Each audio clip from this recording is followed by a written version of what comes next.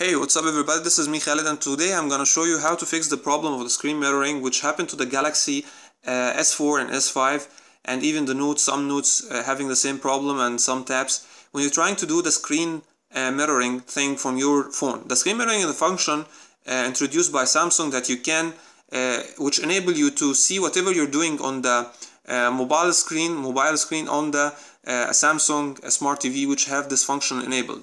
So I had this problem when I bought my Smart TV, and the thing is when I try to connect to the screen mirroring by just like click on the screen mirroring button, you'll find your TV, and when you're trying to click on it, it's taking like a little time to doing the connecting, and it shows after a message saying that unable to start screen mirroring because of a hardware issue. This problem, I found a fix for that problem, and the fix to be done on the mobile. First, you need to root your mobile. This procedure only working on a rooted device. So the thing is, you need first to go to download from the marketplace application called ES File Explorer.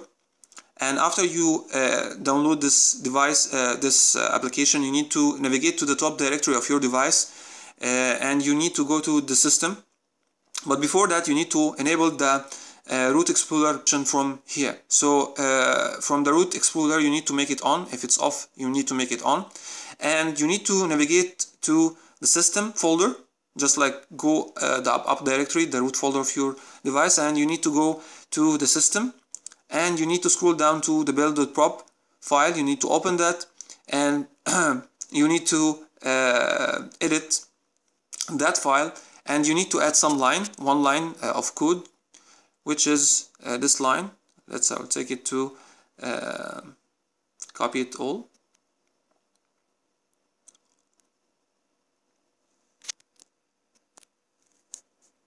And you need to go to ASF, the build.prop, and you need just like after you enable the edit, you need just like put on a new line and paste that line. Okay.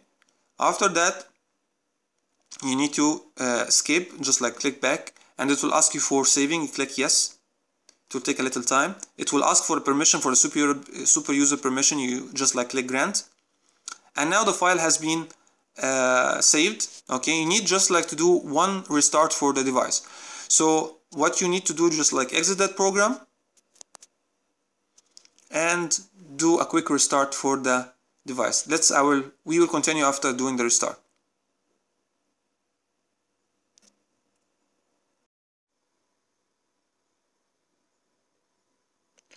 So now I've restarted the device. Now I'll try to go to do the screen mirroring thing after I have done this process.